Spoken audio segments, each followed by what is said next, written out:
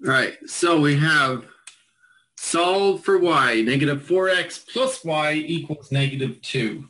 And in case anyone's stuck, I'm just going to do a really simple example. What if we had negative 4 plus 10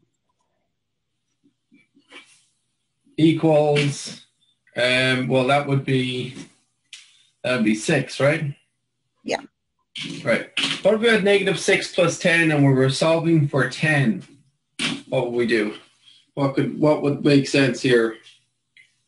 Plus 4. Plus 4, right? And so, like when students get confused on this, it's just the letters, but you all guys need to remember these are just numbers. And if you ever get stuck in algebra, just replace the letters with some nice easy numbers and see if you can solve the thing that way, and then go back to the letters. It's actually a good technique for solving a lot of different things in life. But so if I add 4 to both sides, now negative 4 plus 4 is 0, and we have 10 equals the 6 plus the 4. So in other words, negative this number plus this number equals this number. Well, if I added this number, then now this number here, the 10 equals this and this.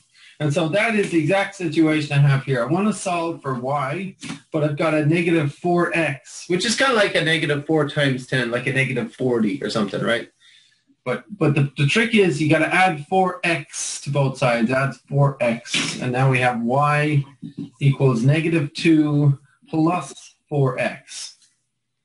So it's kind of like over here we had 6 plus 4. We've got negative 2 plus 4x. Now I want everyone to write this down another way. Put the 4x on the left and the negative 2 on the right. And what does it look like? Y equals 4x minus 2. Yep. So the positive 4x goes here and the minus 2 goes there. And it's the same thing. Cool.